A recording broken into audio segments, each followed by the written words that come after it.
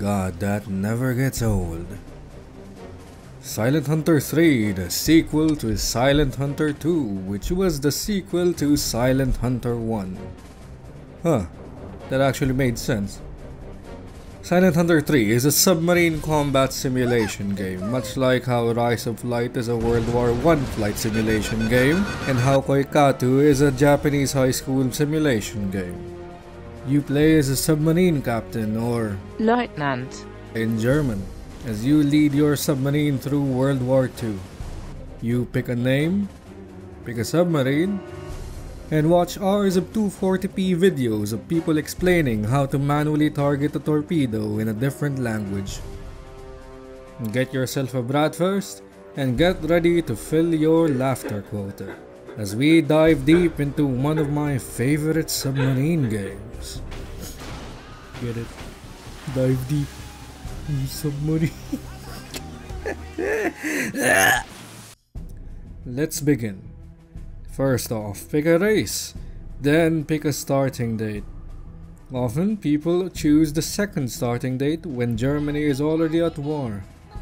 But I, a man of culture, choose the first starting date for extra immersion. They did fucking what? Now then, some of you might be scared of the graphics, and most of you will be intimidated by it being a simulation game. But let me tell you this, as a man that skimmed through a PDF file in the internet, that it isn't that difficult to handle German engineering. Silent Hunter 3 has a lot of mods, some of which help add more into the game. The biggest mod is the Grey Wolves mod, which add a ton of new stuff. I have it installed, including some other mods that add more aesthetics to the game. Full mod list will be in the description. Story. A guy wanted to join an art school. The professor said no.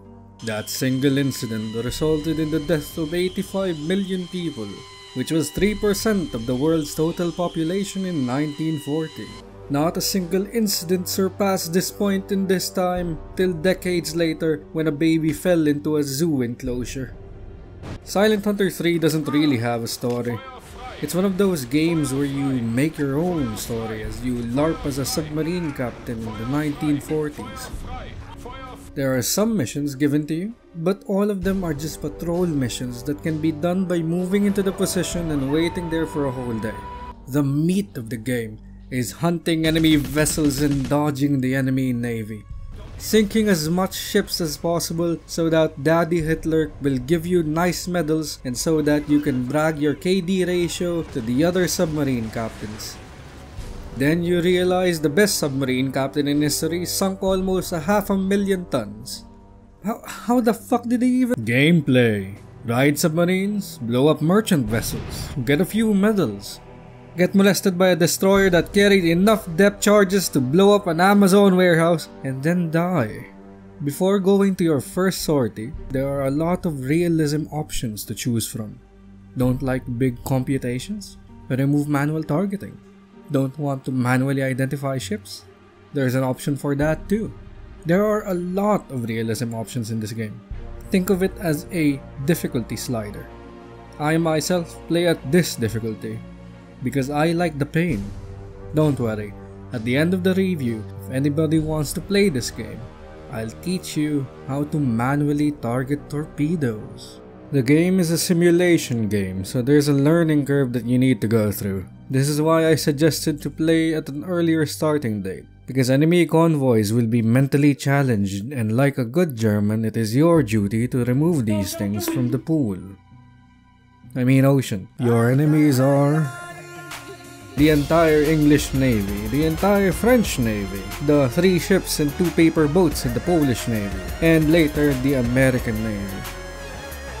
But those enemies won't hold a candle against the main enemy of the game, your fuel and battery gauges.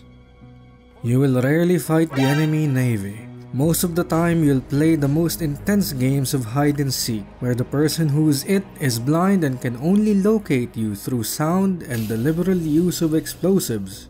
Dodging enemy destroyers is like a chess game. One wrong move and you're dead. In this example, I bit off more than I could chew, and in return they chewed my ass. In this other example, the Polish Navy made their first move, which was to exist, a beginner's mistake, which cost him the game.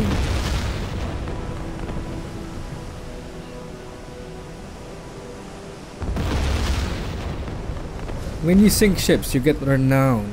You can use this to hire more officers with specializations, buy U-boat upgrades, or even change your U-boat entirely. The game is dynamic as the war goes on and more technology is available for everyone. You'll find more destroyers with sonar, more planes that could patrol at longer ranges. In the later parts of the war, simply going out of the dock is a challenge already. At the earlier dates, you won't have much to pimp your submarine, but after a few years, you'll have all the toys you could ever want. Oh, and you're losing the war. Music and sound.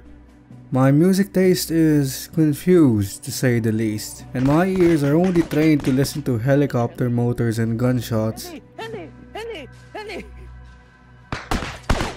So I'm not well versed in the machinations of sound waves. So take whatever I say in this section with a massive salt mine. Wait a minute, what am I talking about? I have a music guy with me in this channel. Hey third, can you help me with a video?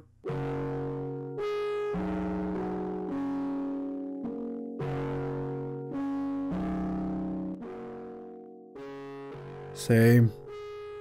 Anyway, the vanilla soundtrack isn't something to write about.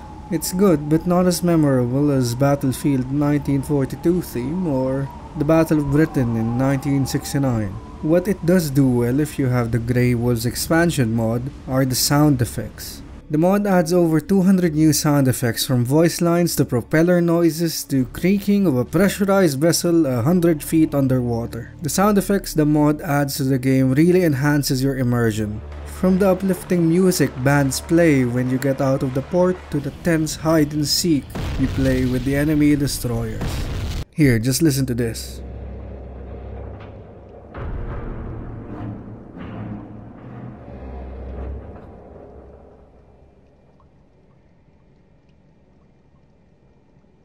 Jawohl, Herr Kaloin. Neue Tiefe 5.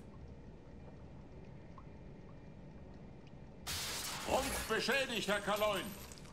Das Boot ist beschädigt, Herr Kaloin. Derzeitige Tiefe 240.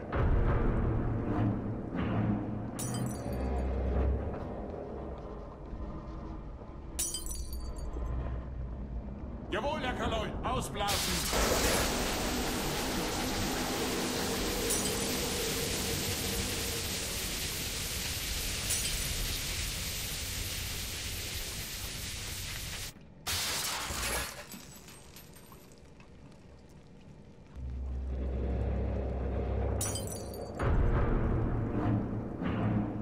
If that doesn't scare you, I don't know what will.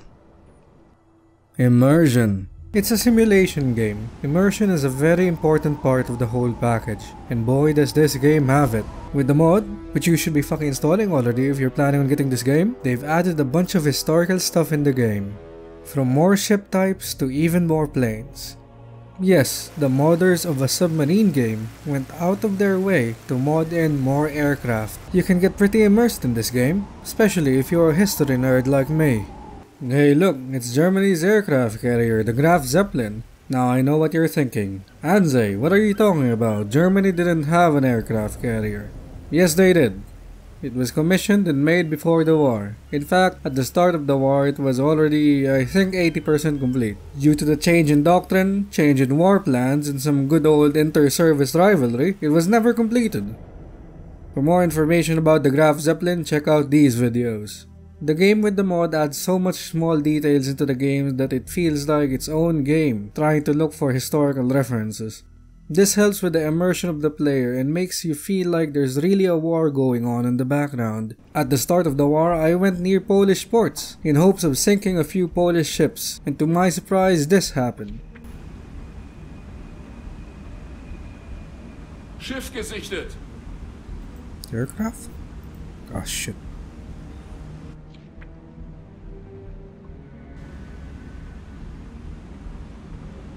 Flugzeug gesichtet. Lage 2-1. Große Entfernung. Jawohl, Herr Kaloin. Feuer frei. Flugzeug gesichtet. Lage 1-1. Große Entfernung. Oh, it's a Stuka. Hell yeah! Flugzeug gesichtet. Lage 3, Holy 4, fuck. 7. Mittlere Entfernung. Jesus! Holy crap! God damn! Thank you, Herman Goring. Very cool. If she breathes, Jesus! A nice person just like the one watching this video. Silent Hunter 3 is probably one of the best submarine simulator games out there. The company that made it, Ubisoft, no, not that Ubisoft, the other one, did real good with this game. Go give it a try, and if you can't be bothered to play, there's a great YouTuber by the name of Wolfpack345 that makes amazing videos on Silent Hunter 3 and other related games. His videos made me want to play this game, and now I know more about calculating torpedo solutions than basic math.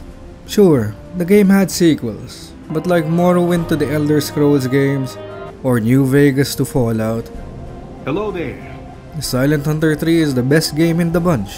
I rate Silent Hunter 3 my total tons sunk over Herman Goring's weight before his field trip to The Hague. Hello, Warcrime Man 777 here. Have you heard of Patreon? Go check ours out. Don't want to share your money to Patreon? Buy us a Ko-Fi. I'm more of a tea kind of guy.